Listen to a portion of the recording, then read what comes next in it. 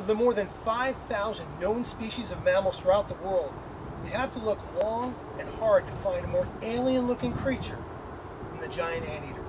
These guys are positively prehistoric in look here, in appearance. They've got this elongate skull, more than a foot in length. That skull houses an incredibly long tongue that attaches at the animal's sternum, way down in his chest. So what the animal will do is use that skull to probe roughly 1 foot into an anthill or a termite mound. The eyes and the ears are located far back on the skull, so when the bites and stings come their way, this animal is well protected and can withdraw as needed. But what's more, that tongue is more than 2 feet long.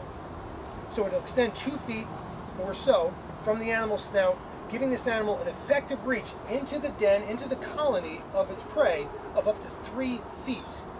So how does it do it? Well, the animal doesn't have any teeth, so how does it mash up that prey?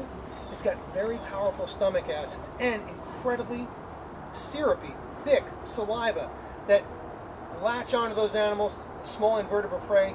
They're stuck onto that tongue, it draws it into the mouth, and the anteater will gulp them down.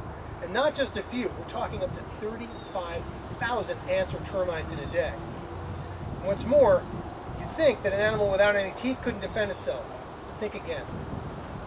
The giant anteater has some weapons up its sleeve, so to speak. 4.5-inch long recurved claws. 4.5 inches long along the curve here. The anteater will walk on its knuckles throughout its territory, keeping these claws long and strong and sharp when they're needed. What they'll do is open up the anthills or termite mounds to access their prey, but they also will rear up on their hind legs and grab, rip, or slash to attack their potential predators, which include jaguar and puma. So for an animal without teeth, these guys are far from defenseless. When the anteater makes its round throughout its entire territory, by the time it comes back to the anthill or termite mound where it fed, the insects will have rebuilt that colony.